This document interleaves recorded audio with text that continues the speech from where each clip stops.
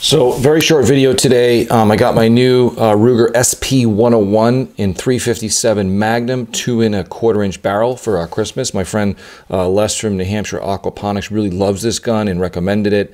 It's a great concealed weapon for self-defense and it packs a punch.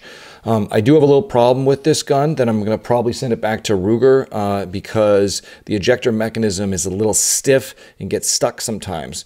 So basically what you do, most of you know, is you depress this button here, cylinder opens up, and then you push on this rod here that will bring the ejector forward and push out your spent cartridges or your unspent cartridges.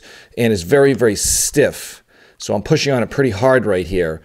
And then it gives, okay? And it should be a very, very smooth butter mechanism and buttery mechanism. And I put some CLP on here to try to loosen it up, and it maybe helped a little bit, but you can see it really, once it gets going, it's good, but it's that original push. And it's stuck right there, see? It's almost like if you don't push straight back, and this little wiggle here kind of locks it up.